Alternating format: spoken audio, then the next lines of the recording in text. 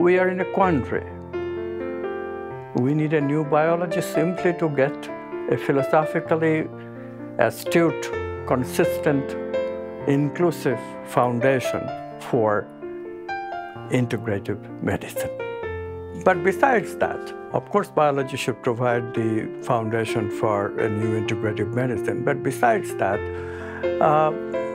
what is biology about? We should examine if current biology addresses all the basic questions of biology. So again, what is biology about? It's about living systems. What is life? And what does living entail? How do living beings behave and why? Sign up for Quantum University's Quantum Consciousness and Evolution course today.